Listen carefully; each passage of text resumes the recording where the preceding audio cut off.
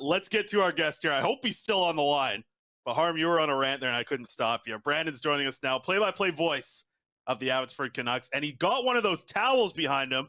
I wanted to sneak one of those home on the game on Wednesday. Brandon, how was Wednesday for you to experience from the play-by-play booth? It was awesome.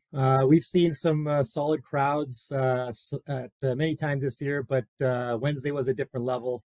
I mean, I got chills when that kid was out at center before the team came out and he put the stick or the towel on the stick like Roger Nielsen, and it was all dark in the crowd and there's a spotlight on him. I literally got chills looking at that, and then just seeing just like the fans waving around before they came out. I'm getting chills in my leg right now just thinking about towel power. So it was a great atmosphere, and just glad that the boys were able to pull off a big win. Most definitely. I think the atmosphere was my biggest takeaway. It was playoff hockey. We see it on TV every night on SportsCenter or whatever it may be. You can see the highlights. You see the crowds.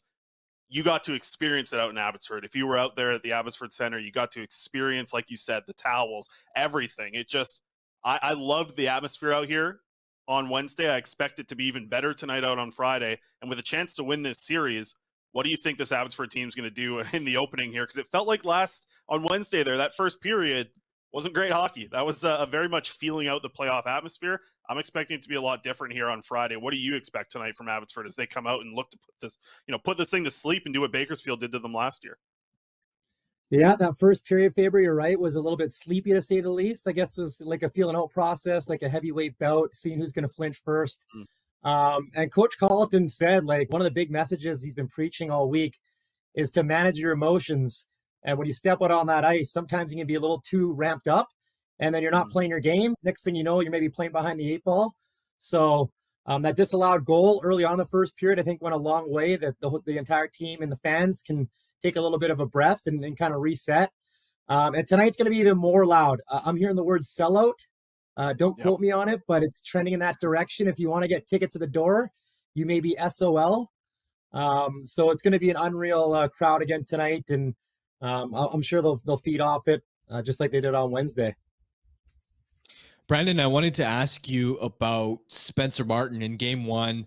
He didn't get a ton of action just because Abbotsford defended so well and sort of made things easier on him, but still putting up a shutout. He looked sharp. Rebound control was awesome to see.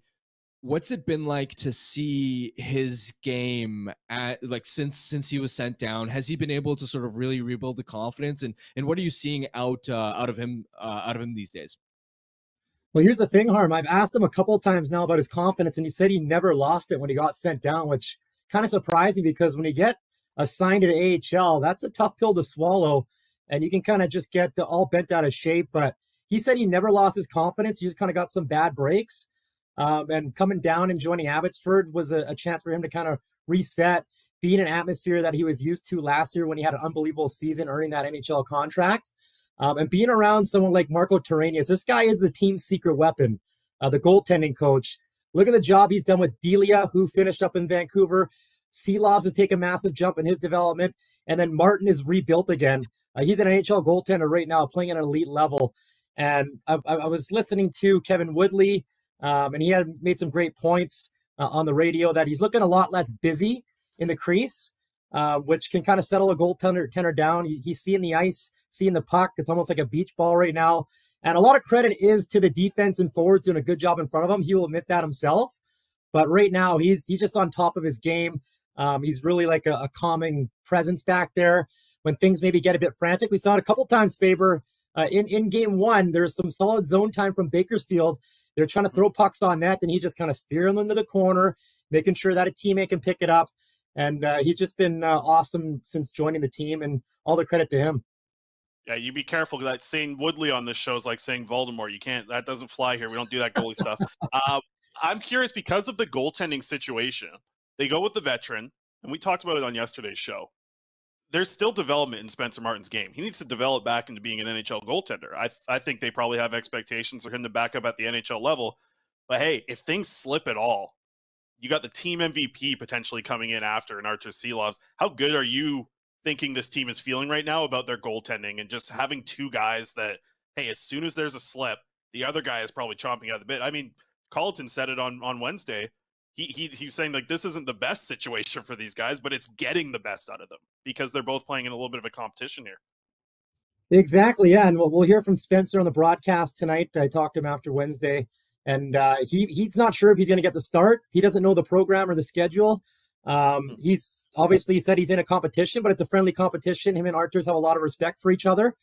And I went to bed last night thinking Seelovs was going to start, just because they've been alternating goaltenders since early March. The last time one of the two started consecutive games was March 4th and 7th. After that, it's just been an open door, one after another. And for good reason, because they haven't given Coach Carlton a reason to start one guy more than the other. Like, it's just been like the same level of elite goaltending game after game for the last like 5-6 weeks now. And I expected Martin to get the game one start because Seelovs played on Saturday against Calgary. And sure enough, Martin gets in there, gets the shutout. And I was thinking no matter what, Seelovs is probably going to start tonight. But after digging more into it, my gut's telling me I'm not going to take it to the bank, but I'm going to write the check that Spencer Martin is starting tonight, and maybe cash it around warm-up. We'll see. But I don't know how you can't start Martin. He's only allowed 11 goals in his last 8 starts. Like, that is pretty tidy. So at the end of the day, you're right, Faber. If it is Seelovs, I don't think the team cares. They can throw in anyone they want. They have confidence in both of them. One of the other standout players from game one was just watching Christian Wolanin break the puck out, and seeing him absolutely crush forecheckers, leave him in the dust. It's actually kind of jarring to see the like how much he stands out relative to other defensemen and other players at the AHL level. Has it been that way the entire season? Obviously, he was, I think, recognized for AHL Defenseman of the Year, so definitely seems that way. And how confident are you that, for example, we got to saw him for a little bit here in Vancouver, and he acclimated himself really well. How confident are you that he can be the real deal, even at the NHL level moving forward, just based off of how much better he's been than the rest of the competition in the AHL?